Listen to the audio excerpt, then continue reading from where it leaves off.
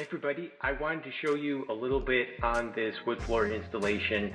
One of the issues we ran into, is specifically by this door right here, is the way it's set. It's set on the cinder block wall, which is just a little bit proud of the subfloor.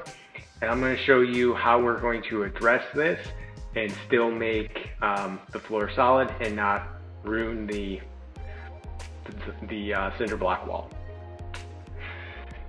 So you can see that this sticks up probably a good 3/8 of an inch, and our wood is 3/4 inch thick, but it's actually only a 1/4 inch wear layer. So we need to leave at least a 1/4 inch wear layer here for strength. So I have my board cut down to size, so it's tight to tight. And what I did is I pulled it back, I marked it on the end for the thickness, and then also marked about how far back the wall needed to come, so that I could run it through my table saw. So you can see I removed some of the bottom side of the wood.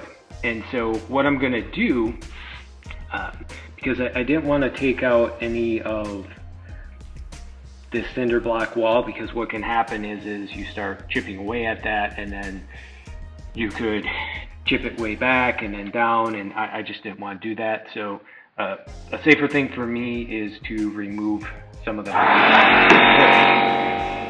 of the wall. So then what we're going to do is I'm actually going to put beads of glue here to keep the floor solid in contact here, and then it won't, even if this is cut up a little bit taller than this, that will still, once the glue is set up, the board isn't really going to flex, and that way we can achieve a nice fit and not have to worry about removing any of that. So that's just one of the ways in how I am addressing one of these issues that sometimes come up on a wood floor installation, you know, it's just part of the job and something you have to kind of troubleshoot and go along, but that's how I'm solving the issue on this one.